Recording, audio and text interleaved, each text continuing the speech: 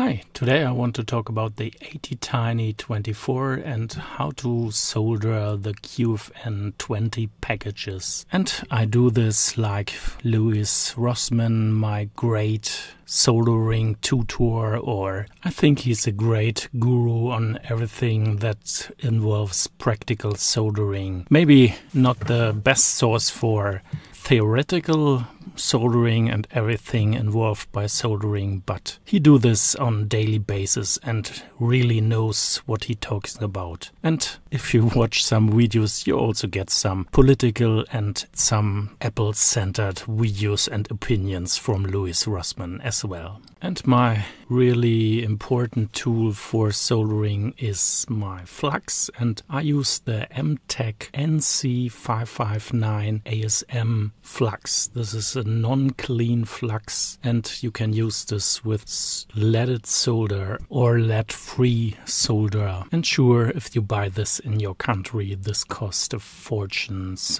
And in my country there are such few sources for this, so I bought this on AliExpress. And be aware there are also many fake versions available, so just look a little bit around. And I tested this flux with a syringe or whatever you want to applicate this flux to your PCB boards. But I think my best way I find is to use my flux pen, and this is flux pen for liquid flux, but I use the flux pen just to apply the semi-liquid flux. And this is what we're talking about today. This is the ATtiny24 in the QFN 20 package. This is not the smallest package available, but this uses a 4x4mm and a 0.5mm pitch, so all the pins have a distance of 0.5mm. So be aware that you order the right adapter if you want to use this in an adapter. And I today solder the QFN 20 adapter and also my own prepared PCB, so you can see how I do the soldering of the ATtiny24 chip. So this is how the adapter looks like, and here are also my own PCBs. And if you want to solder the QFN package, just pay attention to the dot, and the dot marking are also, there's a marking on the PCB. So in this case my PCBs have a lack of corners, so one corner is not marked, and this is where the dot on the chip goes. So first I start with flux and apply the flux all around the adapter, and then I use my soldering iron and the tip to apply a little bit solder to every pad that's around the corners of the QFN chip. And then I also apply a little bit of solder into the center pad, and if it's too much, and you have to get a little bit a feeling of what's enough and what's too much. And if it's too much, I get the solder wick to get rid of the excessive solder.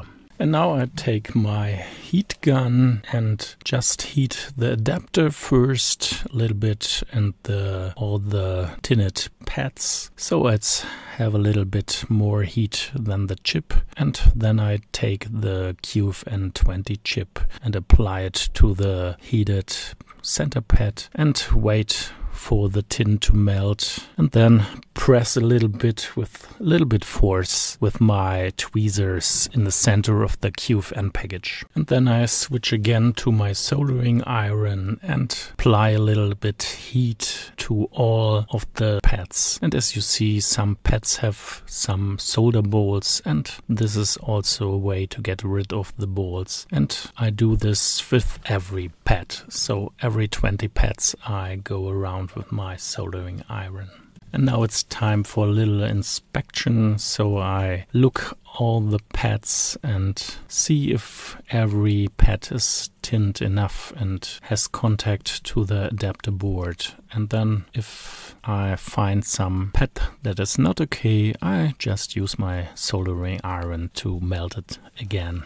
And now it's time to solder also the pin headers to the sides. So we need 2 pin headers with 10 pins for both sides. And for adjusting the pins, I use a breadboard and insert all the pin headers with the adapter to the breadboard and solder then the pins. So it's a little bit stable and all of the pins have the right position. And to begin with the soldering, I use just again the flux pen to flux all the pins, so it's a little bit easier and the solder can melt a little bit easier when we solder all the pins. Next I start also the soldering for the QFN package with my own produced PCBs, and I also start with some flux applied to the PCB, and then I also use my soldering iron to tin also the pads and also the center pad. And as always, if you have too much solder on a center pad, then just use your solder wick to get rid of the excessive solder. Then I switch to the heat gun, the 858D Plus heat gun that I use, and I use about 330 degrees Celsius. And for the air blow I use the switch between 3 and 4. And first I also heat the PCB and then I apply the chip to the right position and just wait for the solder to melt, and then press with my tweezers on the center of the chip, and so it's fixed to the position, and I get away with my heat gun and wait for the solder to cool down. And as you see, I've applied too much solder on the pads, so that this all get squeezed out like some balls around the corners, and this is no problem. We get rid of this with the soldering iron and just re-melt the solder around the sides of the chip and on the pads, so everything looks okay if we have done this procedure.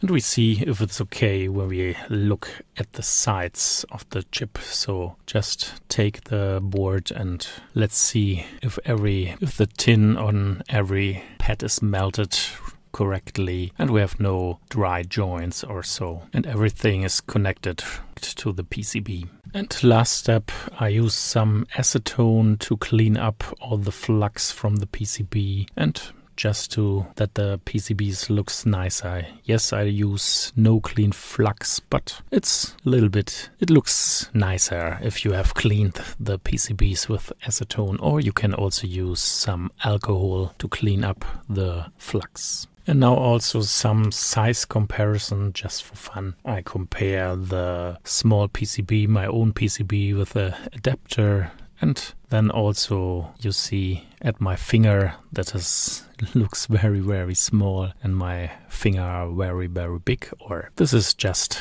5 by 5 millimeter PCB. So, and next I compare this also with the ESP8266, and yes, we can also use the ESP32 Rover module just for a size comparison. And you see the module for the ESP32, and sure, it's more powerful and have also a PCB antenna and so on. But for my small little project, I just use this small chip, and yes, it have some advantages for my project. I need very little power consumption, no Wi-Fi or Bluetooth connection, and just a wide range of battery powered device. So I can use maybe 2 coin cells with 1.5 volt or 1 coin cell with 3 volt, or I use an LiFePO or maybe also an LiPo battery just to power up my project. And also the price just talks for the